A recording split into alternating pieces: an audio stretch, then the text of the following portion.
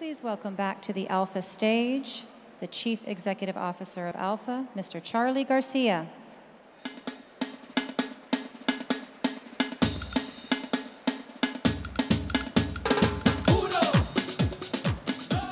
Hello, everyone. Hello, ALPFA.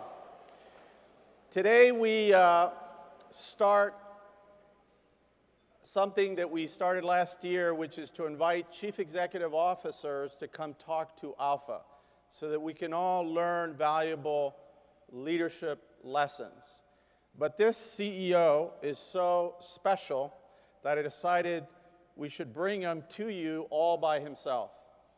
He's the only Latino CEO who's run 3 $50 billion market cap companies in 3 continents. US West in the US, in France, Orange, which is now France Telecom, and all the way to Australia to take over Telstra.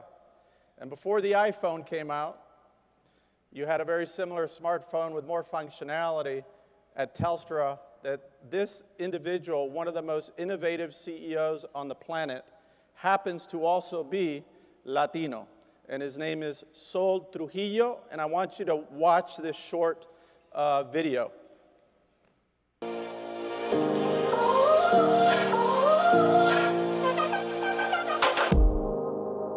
Well, it's interesting. Last week, somebody asked me, who is the Vernon Jordan of the Latino community that plays the inside game, that can meet with worldwide leaders, Fortune 100 CEOs, and have a conversation where they're listened to? And I said, there's only one person in America who's Latino that you could name, and that's Sol Trujillo. Sol has a unique point of view. He will see opportunity where most people can't see it. And then he will take the opportunity and he will drive it to conclusion. I think Sol will always be remembered for his achievements in the telecommunication industry, but much more so, he's a community leader who deeply believes in what he's doing. Sol's a leader in business, but he's also a leader in his community. And he does a huge amount of work advocating for people, advocating for organisations and groups. And he's extremely effective at it. He works extensively across the Hispanic community, he works in his local community, and he's incredibly kind about supporting people who are on their own journey. He's the only CEO I have ever seen who can innovate just as effectively in a massive corporation to in a startup. And he loves them both just as much. Sol is all about results, about winning, and about innovation.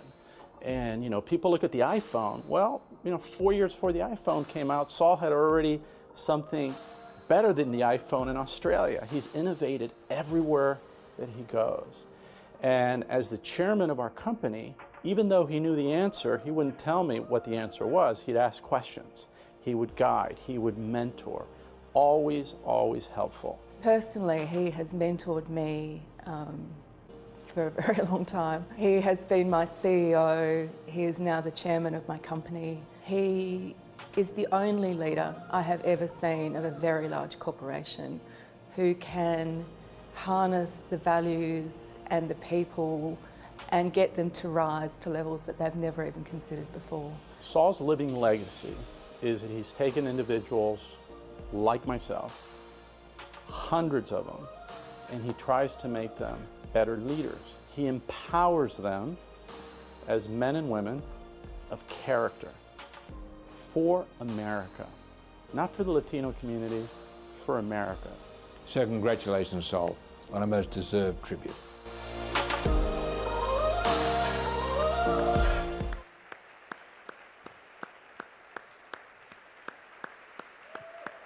Gracias. Gracias. Thank you. So it's a real pleasure to have Sol with us today. And this is, a room full of thousands of students. And I wanted to start with this question. You grew up very, very poor. You met Corinne in, Wyoming. You went to the university in Laramie.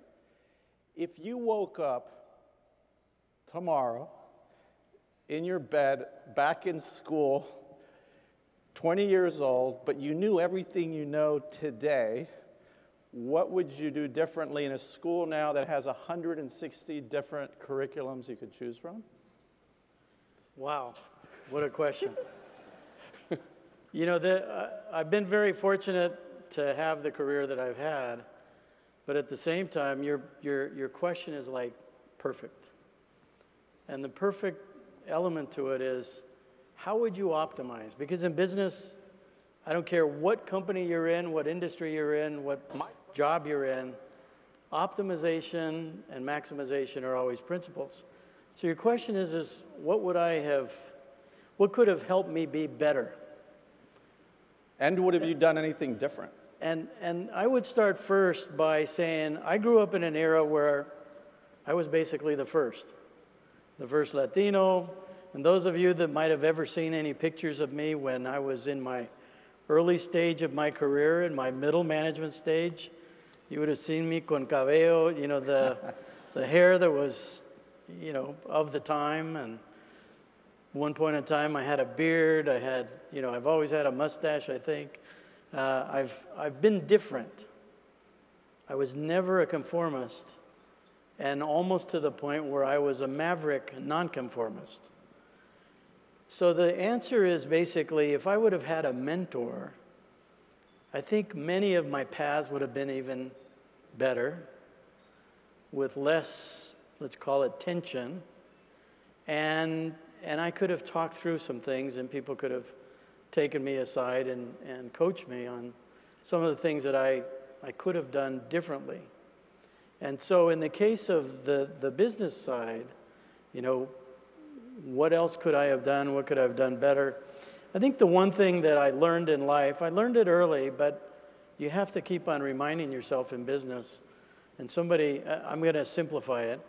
Somebody once told me, they said, Sol, just remember, you have two of these, you have two of these, and you have one of these. Use them in proportion.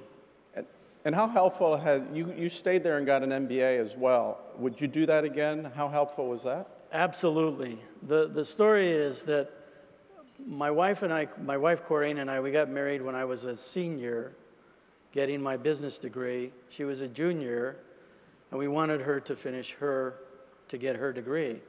So I had a choice of going to work at that point in time for the Bank of Laramie, and I could have been a VP of, you know, this bank, this small bank there. And I looked at that, and I had a choice of trying to get an MBA or working in the bank, and so that my wife could finish her degree. And so I made a decision that said I would go for an MBA, but I could only afford to do it in 1 year. Wow. And you know, because I was already working 3 jobs and all that sort of thing. And so I had to petition to the university president and had to get certain scores on tests and all that. And so I was the first person to ever essentially get an MBA in 2 semesters, while writing my thesis, while working 3 jobs, while being married, while doing all the things that some of us grow up learning how to do. But the MBA decision was one of the best decisions I made, because when I was getting it, I was taking classes like many of you have. You know, when you take calculus and you're taking these, you're going through differential equations and you're trying to figure out, how would I ever use this? Where would I ever use it? Because growing up, you know, when we were sitting at our dinner table, you know, eating our papitas y frijoles y tortillas, you know, we weren't talking about the economy. Right. We weren't talking about a lot of things. So now this thing called differential equations is happening. Well, what I learned with that is basically almost everything you learn in school, you can use in the marketplace. And I was using differential equations literally in the first job I had, because I was innovating around how we thought about pricing, how we thought about demand, how we correlated variables, et cetera. So long story short, the MBA was great for me, because all the stuff I never thought I could use all of a sudden came out when I was faced with real world problems. So these guys are like, a lot of them are like, oh, I'm going to graduate, but now I got to go get an MBA too. But it's all right. You're never done with learning. But so can I say one more thing, though, on the MBA? The reason why it was so important is that the difference between undergraduate and graduate school to me was under undergraduate, you're learning, you're absorbing, you're memorizing, you're storing and filing in your computer here what it is that you're, whatever your major is. When you go for an MBA, you have to put it to work. You learn how to think. You learn how to prioritize. You learn, and in an MBA class like the one I had, there were only 15 of us, so it was highly competitive. Highly competitive in terms of, even who went to the library first to check out the right books so that you could prevent somebody else from getting the books just to write a thesis or a paper. How do you help, a lot of our students are going to community colleges or going to small universities, and they're coming into, top 100 companies that are here today, and when they go for that internship or that first job, everyone they meet in the hallway went to Harvard or Yale or Princeton. How do you deal with that? Again, real life experience. I started in what was called the AT&T Bell system. Now, for some of you out there, you wouldn't even relate to it, but back in the mid-'70s and well into the '80s, it was the largest company in the world, the single largest company in the world, and it was the largest employer. And so I started in that system, and basically, if you wanted to get to middle management, you had to perform, but you had to go through assessments. And in these assessment sessions, they'd bring in the kind of the best and brightest, and most of the time there were people from Harvard, Yale, Stanford, the London School of Economics, whatever, and I'm there with my pedigree called the University of Wyoming. And the good news was, I didn't know much better to think that they were that much better than the University of Wyoming, because I didn't even know about Harvard and Stanford. When I was graduating from high school, nobody ever talked to me about going somewhere like that school, and having that opportunity. So for me, I never paid attention to it till I was later in my career, where as you performed, you had to take an assessment test, which was like publish or perish in professorship, right, where if you passed the assessment, you could go on to be an officer. And if you didn't pass, they encouraged you to go look for another job in another company. And so for me, again, it was almost no risk, because I had already gotten my confidence, and this is really important, through experience, through doing the hard work, through doing, in many cases, the jobs that other people didn't want to do, or doing things harder and longer than other people would do, is that I developed my own set of confidences around topics, around problem solving, around a lot of things. So when I went through that, it was a session that was 20 people, the best people from probably 200,000 people in the company in an age group, and it was publish or perish. So think about that pressure. Literally, of the 20 people that week, it was a week-long assessment. That week, there were 2 people that had nervous breakdowns. It was so stressful. And other people that just they wilted under the pressure, and at the same time, they were looking for people to emerge as leaders. And for me, again, I didn't know better. I didn't know the protocols and all that. So long story short, that ability to not think about pedigree as an advantage or disadvantage, but what you do as the advantage maker really was important. And I want to shift now to mentoring. So you've mentored me. You've mentored Oscar Munoz, who was here last year. Now he's a Fortune 100 CEO, and you agreed to mentor one of the youngest VPs of JP Morgan Chase. You mentor so many people. Why do you do that, and why is this important for students to find mentors? Well, let me start before I answer that question. There's another saying that I've learned to appreciate in life. Some of the smartest people I know are the people that know how to ask for help. And some of the dumbest people I know are the people who refuse help. Because as we go through life, none of us are so brilliant and so great and so talented that at different points in time, we need to know how to take advantage of those opportunities for somebody to help us and accelerate us smooth the path or whatever it might be. So mentorship to me became important because I didn't have one. During the era that I was like the only person. I looked different, acted different, you know, didn't know the protocols, didn't know all the proper things you're supposed to do. You know, the first major dinner that I had with executives, there's all these forks and knives and spoons and other things, and I didn't know what you do with them. And people paid attention to how I looked at that. The first time I was served lobster in a shell, I tried cutting the shell with my knife and fork. Jeez. Because I didn't know, right? But when you have mentors, taking it into a more practical side, is that people can help you think through things. It's not that people are going to tell you what to do. It's not that people are going to decide for you. But it's people that can ask you questions. People that can help you think through your next steps. Doing your own career planning. There's a young, talented individual, I won't name him, but I sat down with him about 5 years ago about his career, and he works in one of the big companies in New York, and I said, so what do you want to be? You know, where do you want to go in this company? He said, geez, I'd like to get to the top of my, you know, my group. And I looked at him, and I looked at him, and I said, are you sure? And he got nervous, and he looked at me, and he said, well, why are you asking? I said, because you're bright, you're talented, you're a great communicator, you have charisma. So why aren't you thinking about being the CEO of your company? And he looked at me, and he said, because I don't know. And I said, look, you know, I know a lot of CEOs around the world because I've competed around the world. And I tell you what, it's always a function of your drive, your energy, to some extent your intellect. It's how well you network, how well you can lead people.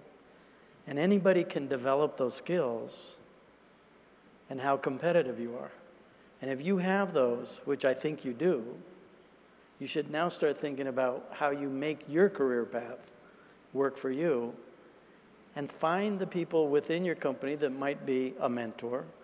I will be glad to mentor you in terms of somebody as that. But Charlie, the answer, I know I've made it too long, but the answer is simply that we can all take advantage of a mentor and somebody that can help make it, even if it's one step easier or one step, half a step better in terms of thought. Right. It's important. Yeah, and my abuelito used to say in Panama, when you learn to shave, try to learn to shave on someone else's face first. And that's the power of a mentor. And Sol and I were business partners, and he's mentored me for a long time, and he's always said in companies, he has to repeat things 5 times before it actually sinks in. So I'm going to play a little video on a mentoring platform and a leadership certification platform that I've mentioned only 4 times, and only 86 people have signed up, believe it or not. But can you play the video, please? This will be the 4th time. Thank you. My purpose is to inspire and connect others to achieve extraordinary things. That's why I'm at ALPFA as CEO. One of our values is to be boldly innovative. And today we're bringing to you, with our 2 strategic partners, a bold, innovative program. One of our partners is Juby. What Juby has created for ALPFA is a program where we can certify your leadership skills. Learn, do, inspire, and have someone else verify that you've done those skills. The first 2 programs of many to be developed, not only by us, but by our corporate partners, is called Lead to Inspire. Lead to Inspire is how you can exercise your influence to engage others to achieve extraordinary things in your leadership. The second program is Habitudes. Habitudes are the habits of leadership that you need yourself to be a great leader. But all of this also works with our partner, Kubera. Kubera has designed for ALPFA a mentorship platform. Mentoring not only if you're a student being mentored by a professional or a young professional being mentored by a senior, but a senior professional that wants to get on a Fortune 500 board and needs a mentor. We'll have hundreds of Latino mentors that are on Fortune 500 boards to help. All you have to do is go to alpha.org/empower, tell us you're interested, and we'll send you a link in the next 30 days when we're up and running. Do not fail to go to alpha.org/empower. You know that joke about don't clap, send money? Everybody has a phone. I never thought I'd ever do this. I want you all to take out your phone. Take out your phone. I know you've been texting this whole time anyways. And on that phone, go to your Alpha app, and when you go to the menu, go to announcement, and on the announcement, the first thing that's going to pop up is a mentor and a link. Go to the link. I just hit it. It opens to a page where you can input your name, your phone number, your email, to be a mentor, to be a mentee, to sign up for the Girl Scouts or Junior Achievement, and we will email you back. And at the end of this, I'm going to see if it goes from 86 to 2,000, and it better. So back to you, Sol. I had a group of students I was talking to today, and we were talking about the value of excellent and being extraordinary. And she says, how do I reconcile my value of being humble and humilde with being extraordinary? And was really struggling with that. How do you answer that? It's really an important question that I would say that depending upon what part of my career, I would say I wasn't very good at it. Early in my career, I used to think, believe it or not, that I was smarter, better than anybody else, and I could do things myself, and I could just drive through everything. And you find out that maybe you could, but that's a rough way to do things. And you want people with you, you don't want people against you. And so when you think about motivating not only yourself but others, it's about how you share success. And when things don't go right, how you take responsibility for it yourself. And so, you know, humility shows up in a lot of ways. Some people think it's always about being quiet and retiring and that sort of thing. But humility can be always about your teams, your people, your coworkers, your company or whatever, and never, you know, spending too much time on the I side. And what about the opposite? Because a lot of the Americans, particularly that go to prep schools and all these Ivy League schools, they have so much confidence and they just jump out there. And a lot of the Latinos feel that they need to be more humble than to stand out, and that not standing out holds them back from opportunities. Yeah, I think there's a difference between humility and you can be, you know, humble, but you can also be assertive. And I think that, you know, people follow people that have ideas, people that include people in terms of the generation of ideas, that include them in terms of the execution of ideas, and then include them when the kudos, you know, the results are in and things are good, and you're basically attributing it. But you can be as assertive as anybody by taking charge on being decisive, you know, being innovative and creative and entrepreneurial. Because the key part of getting results is always, I think there's a high correlation between decisiveness and, you know, the cycle time to being decisive and results. Those people who linger too long, who let things fester, and especially in a digital era, it makes a huge difference in terms of speed of movement. And alignment of movement then becomes critical in small organizations or large organizations. And so it's that part that you want people to follow you and go with you and buy into you, et cetera. And it's the other part that says the humility comes with recognizing people, respecting people, using the 2 eyes, the 2 ears, and then ultimately recognizing people when it's done. Right. Part of everyone's human capital is their ability to authentically connect with others and build powerful networks. Today, you can meet with presidents. I've seen you raise the phone and raise $1 million for Stanford by calling a Fortune 10 CEO. But going back to the beginning of your career, what advice do you give young professionals to develop that muscle of connecting authentically with others and building these powerful networks that can help them in their career?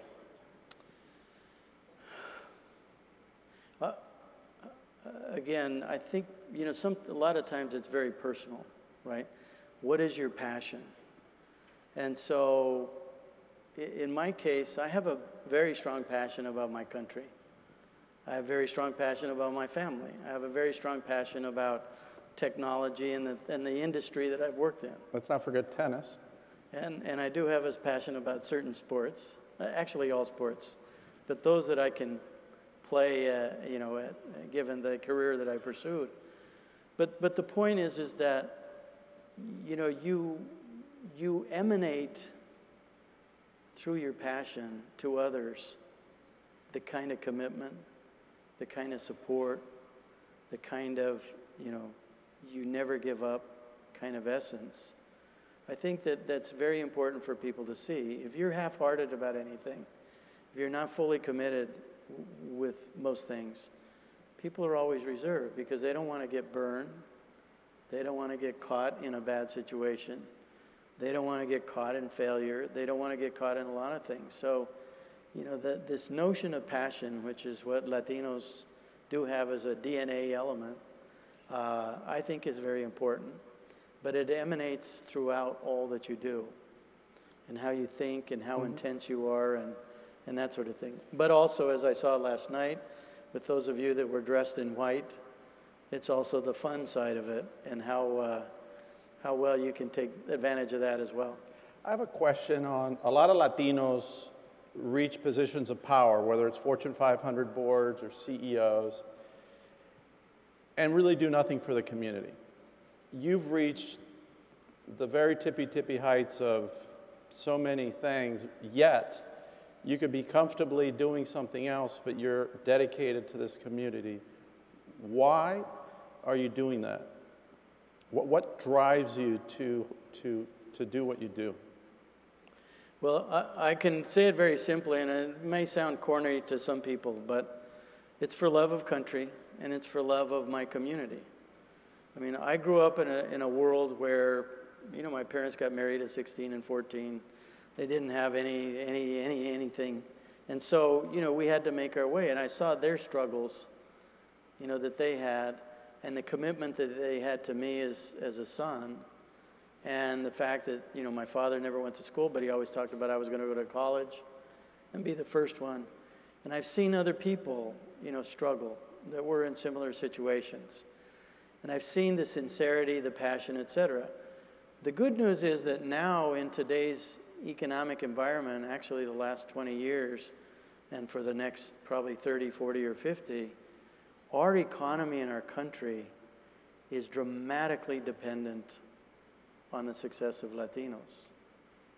And so because I have a passion about being a Latino, my name has always been Trujillo, not Trujillo, not to, you know, other ways that people sometimes try to affinitize themselves with other people. Even in Australia, it was Trujillo. And, you know, it became problematic at times. But the point is that if you have that passion about who you are, it can help affect the future of somebody else. And we always have to give back. You know, my view is that those of us that are fortunate, like all of you here, because you've already reached a level of success, whether you're a student and getting the kind of education you're getting today, whether you're a young professional and starting in your career because you've already gone through the educational stage and now you're in that professional growth stage, or those of you that have reached higher levels within your company, we're all fortunate. And we have to help others because we can help our community, and while we help our community, we're helping our country. And the last point that I'd make on that is that I have competed on every continent -1 in the world. And I know what's happening in China. I know what's happening in India. I know what's happening in other parts of the world. And we're in a competitive battle. That's what globalization is about. And for those of you that work in companies or have led companies, how close you are, how aligned you are, you can generally predict how successful you're going to be. How divided you are, how unaligned you are, those are the companies that generally tend to have problems because there's not clarity. And in this case, as a nation, we've got to rally around the growth variable in our economy, which are the new mainstream, what I call the new mainstream. And it defines who we are as a nation. And that's part of the opportunity for everybody in this room and all the people that aren't in the room as we educate.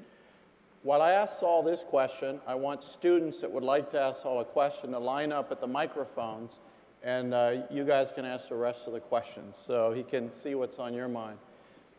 I was struck today talking to students that 2 of the young students, one was a mother and one was a father. I've met, Corinne is an amazing woman that's been at your side for many years, and you have 3 great, successful daughters. And I always look at individuals and look at their family. What advice do you have for men and women in this room that are parents or will be parents soon in terms of how to pick well and how to raise good, successful kids with a social conscience? Boy, I wish that was, 1, 2, 3. I would say, first of all, in my case, I married well. I married well above me. Not economically speaking. My wife was, when we talk about, we always joke in our family when we have family get-togethers, who was poorer when we were growing up. And she reached the point where, because unfortunately she had a father that abandoned the family, she always used to say, well, we were so poor that we couldn't afford a father. But when I say that with much love, because my wife is, she's just priceless to me and to my children, because she was always there. She's very kind, very supporting. She loves, she loves people. She loves family. She loves almost everything. And to bear with me personally for all the years, it's been tough, because in my career, I started out relatively successful at a very young age. In my case, Charlie may have said this in the introduction, but in the largest company in the world, I became the youngest officer ever in their history at the age of 32, where now all of a sudden I was sitting next to people that were 25 years, 30 years older than me, and sitting at the same table, which meant that I now had to lead a different life. You're always gone, you're always traveling. And we had 3 young daughters. We couldn't have children initially, but then we had 3 young daughters in a row. And so my wife was stuck with basically raising them with occasional guest appearances from their father. And so the tension that is in a circumstance like that is unusual. So I would say you've met Corinne. I mean, she's the strongest woman I know, because she's so good about everybody else and kind of selfless. So I say I married above my pay grade for sure. And then it's about values. And Corinne has great values. I try to have great values. And you make sure with your children while you're working that you have to balance that conversation with them about, sometimes it's do as I say, not as I'm doing right now, but in the aggregate, it will be as I do. Because, we can't be perfect. And when people talk about balance, work-life balance, I can tell you I've not met a person that rose to the top of anything that had that perfect balance. You make trade-offs on occasion. But over time, your value system should never change. Great. Well, we're going to open it up to the students. I'm kind of blinded by the light, so I can't see any of them. I hope somebody's lined up, and go ahead and ask a question. Anybody lined up? If not, I have Sol all to myself, but this is part of that confident humility. Students on table 1, Alpha 1. There you go. Hi, my name is Flor Gonzales. I'm the president of the UT Dallas chapter here. And one of the questions I had for Sol was, earlier you mentioned a little bit of tension when you had your beard and the big hair, but how were you promoted? How did you overcome those tensions to get where you are now? That's a great question. And I struggled with this throughout my career because I was never, if you go to any company that I've ever been at and you talk to people in our industry, I've been always known as a maverick.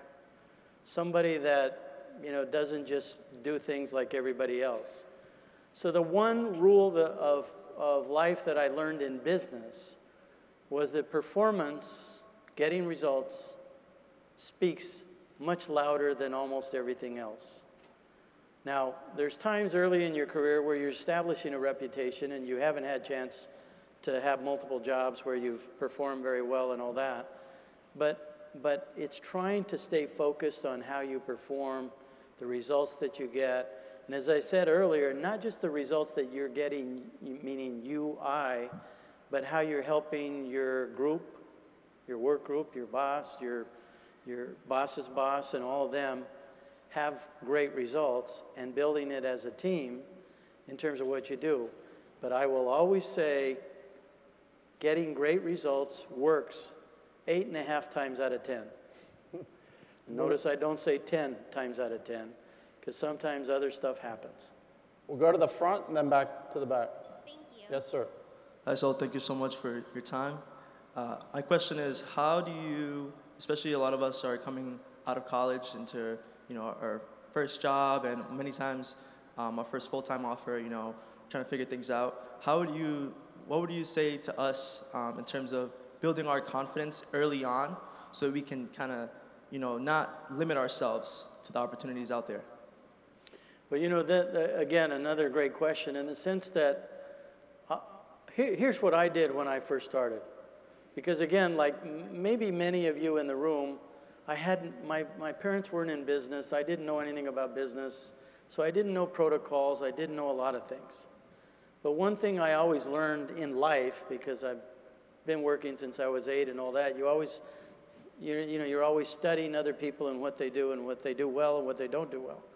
But in the first jobs that I had, I always used to sit down with my boss and say, so tell me what you expect of me, and tell me what you think would be a good job. Tell me what you think would be a great job. Tell me what you think would be a bad job. And then I now have kind of a playing field outlined for me. Great advice. And then when I knew what was the best job that somebody had ever done or they thought would be a great job, I personally set my own markers way beyond that in terms of performance.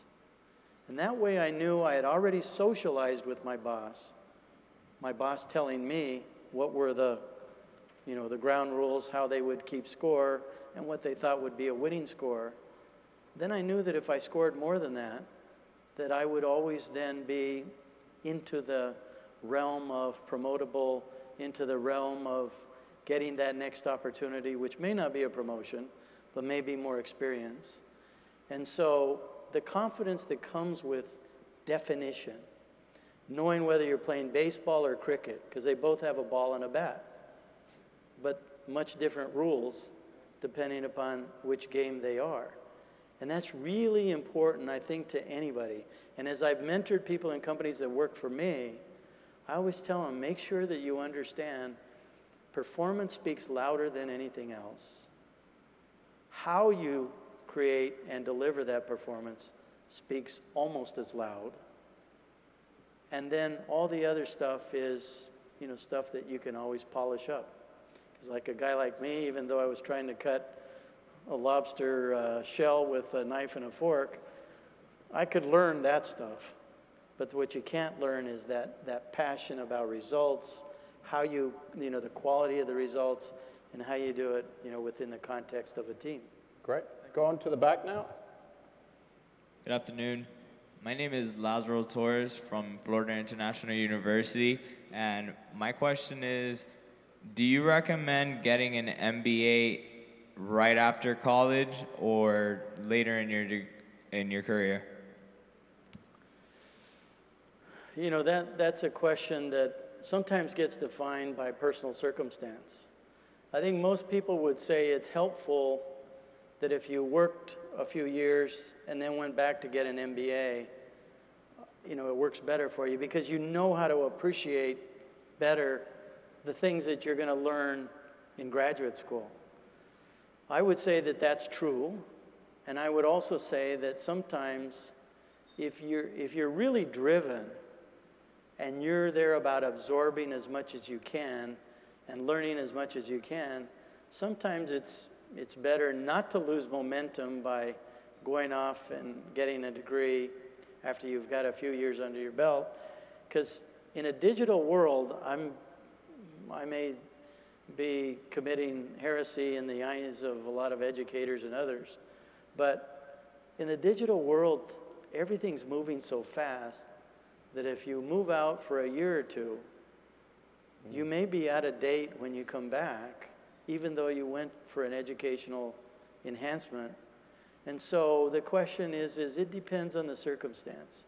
If the company's really behind it and they're going to hold a slot for you, or there's something there for you, great. And if you can find a way to get an MBA while you're working and doing that sort of thing, which a lot of people in my era, we did, you know, you can do it that way, or you can do it, you know, essentially get it straight out of school if you can afford the time and the money. And again, it's all a personal choice. Great. To the front. It's such an honor to speak with you, both CEOs. And one of the questions that I had is that throughout my life, I've lived through a simple quote that has helped me wherever I go, which is, winners make commitments, losers make excuses, spoken by former Atlanta Braves general manager John Sherholtz. But I guess my question to you is, what is the life quote that you used through your successes, through your failures, through everything that you've gone through? Well, I would say it's part of the answer I gave earlier, which is the fact that, number one, performance matters more than anything else. If you want to look at a rule of thumb and you're going to do a regression analysis of your success, if rising within a company or an industry is your measure, because not everybody has that as a measure, but if that's it, the R squared there on performance is relatively higher than anything else. The second part, though, is that if you become a leader, leading by example, where no one can look at you and say, you're asking them to do something that you personally wouldn't do. That's another mantra that I've always felt. And I can tell you, if you surveyed anybody that's worked in one company of 80,000 or another company of 50,000 or another company of 70,000, no one would ever be able to say that I asked people to do something I personally wouldn't do. And that was one of the benefits of growing up the way I did, because you name the job, I've done it. And so I appreciate everything that exists within a company and the jobs that people have. But to give you some insight, when I went to Sol's house the first time and we went to kind of negotiate, I knew I was in trouble, but I actually liked it because I looked up in his den and there was this big picture of General Patton, the only general the Germans were afraid of in World War II, because not only did he perform, but the way he measured his success was how many men or women he lost in battle, and everybody wanted to work for him. So I knew this is someone all about performance. Going to the back now. Good afternoon. My name is Jeffrey Cole. I'm a rising senior at Baruch College. The question I wanted to ask you is, what skills should an aspiring executive look to develop early on in their career? Well, I think, you know, it's become very evident to most people, and that is that you have to be very, very digitally centric in almost everything that you do. So we've gone through eras in my lifetime, in my career, where you have kind of the technologically proficient and then those that are technophobes. And that was the way people got described. Now it's like breathing air. It's like being able to walk. You have to understand how to leverage the technologies that exist, whether it be, embedded in software in a device or the devices themselves, or how you connect, how you communicate. And now as we evolve over the next probably 5 years, we're going to see heavy proliferation of virtual reality. And that becomes a tool in marketing, it becomes a tool in medicine, it becomes a tool in education, it becomes a tool in gaming, it becomes a tool in a lot of things. Then we're going to also step into this notion of artificial intelligence. And how do you leverage that when you think about big data and all the data that we've been storing and all the analytics that we've had in our businesses. And so we're going to have some massive transformation coming. Being comfortable, studying it, reading it, being able to leverage it is critical in almost any job, whether you're in the financial field, the operating field, a consulting field, whatever it might be. I can tell you that you cannot perform going forward unless you know how to leverage that kind of environment. Next question. Mr. Trujillo, Mr. Garcia, how are you? I am Bernardo Berrari. I am a rising sophomore at Drexel University, and this is my first ALPFA convention. I moved from Venezuela around 3 years ago, and I am having a little bit of trouble of breaking that stereotype that Latino immigrants have in the United States. What advice can you give me and the other thousands and millions of Latino immigrants that are moving to the States for better opportunities, but don't want to lose their essence and their Latino spice? Can you just say, can you just say a little bit more about what you've been running into? Give us an example or two. I don't want to get political.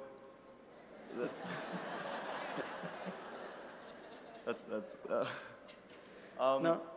If you want me to go more in detail, I moved with my mom and my sister to a very small town in New Jersey, Marlboro. I don't know how many people have heard of it. It's not that far away from the city of New York, and most of the kids there have been there. Their families have been there for years. They're mostly white. I was the first international student in a school that has been there for 70 years. And you'll be surprised how many questions have been asked about whether or not we wear shoes in Venezuela, if there was McDonald's in Venezuela, or there were even computers in Venezuela. So those, and again, without getting too political, I don't think, you can see it in the media how Latinos are perceived, and I wanna break that stereotype, and I wanna show that we're professional, that we're here for.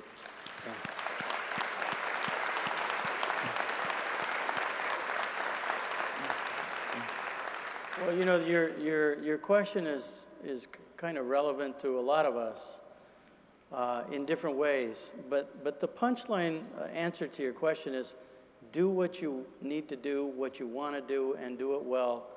And people will see the outcomes that you generate as you perform, whether it be in your community, in your neighborhood, in school, or ultimately in the jobs that you have. I mean, performance is the great equalizer, because you can't skew it that much unless you have somebody like maybe one of the political people that, doesn't understand a whole lot of things. But, and by the way, I am a Republican. So I always look at facts and data. So I would just say that's very important. I can tell you a quick story if Charlie lets me. When I went to Australia to run the country's largest company, the day that it was announced, I had not been there, didn't know anybody. The day that it was announced in the Financial Review, which is like the Wall Street Journal of Australia, there was a headline that said, "New Telstra Chief," and it had a caricature of a Mexicano on a burro con un serape y sombrero así, right? And so there was a stereotype of this new CEO that was coming to the country. Now, my wife, who wasn't with me when I arrived there, and she saw it because she went online, and she saw this, she called me up that night and said, "Why are you doing this?" Right? I had already turned them down 2 or 3 times, but they were persistent, and they really wanted me to go do a transformation and a privatization. So I told her that night, I said, now more than ever, I'm going to show everybody what somebody named Trujillo is capable of doing so that the stereotype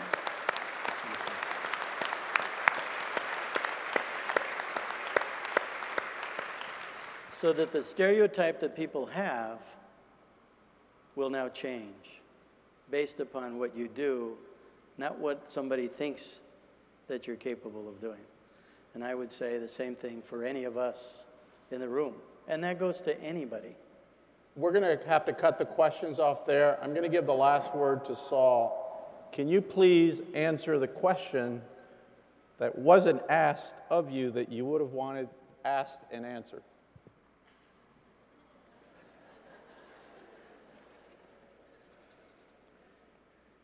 Wow. I'm not sure I would want it asked. No, but I guess one of the questions that I get asked at my stage, because as Charlie said, I've run 3 different, $50 billion market cap companies. I've worked all over the world. I've done a lot of things. I've innovated, et cetera, and people say to me today, so why are you still doing what you're doing, and why are you still engaged and all that? And for me, business is a sport. And I love playing sports. And I love winning. And once upon a time, there was a basketball coach. He's still alive, and he still coaches, that I had come and talk to one of my large sales team meetings.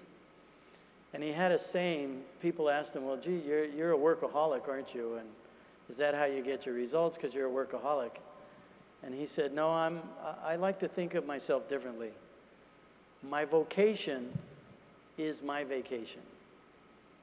And so for me, I look at business, I think there's so many things that are yet to be done that somebody's got to do them. When I think about my country, and I think about all the things that we could be doing, growing, competing, making life better, depolarizing the way our society is today, there's so many things. And then just in terms of my own personal family and things that I could be doing better as a father and as a husband and as a grandfather, who I'm now a grandfather. And there's just so much more to life. And so the point is that there's always more. And if you've got that notion that there's always more, whether it be in your job today or 10 years from now or 20 years from now, or in your personal lives, to me that should be a driving motivation for how you get up every morning and think about what more can I do. So thank you. Thank you. Thank you. Big hand for Sol. Thank you very much.